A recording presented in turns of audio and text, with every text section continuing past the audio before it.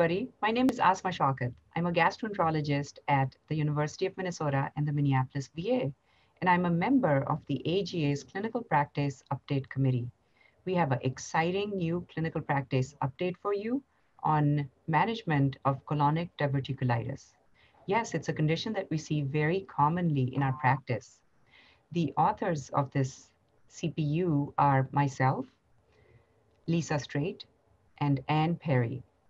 And in this review, we go through practical evidence-based advice on management of diverticulitis, and we give you 14 best practice advice statements.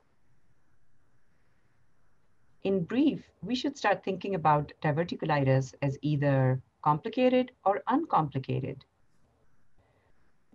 A CT scan is usually the best modality to diagnose diverticulitis, particularly if complicated. And whether it's complicated or uncomplicated also determines if a colonoscopy is necessary and the timing of that colonoscopy. Antibiotic treatment is also dependent on whether it's complicated or uncomplicated.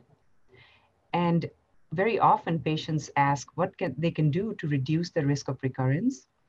Well, the answers are keeping a balanced diet, a regular BMI, and avoiding non-steroidals. There is no need to avoid nuts, seeds, or popcorn, a very common myth. For all these excellent best practice advices and more, please click on the link below or go to the latest issue of Gastroenterology. Hope you enjoy this. Thank you.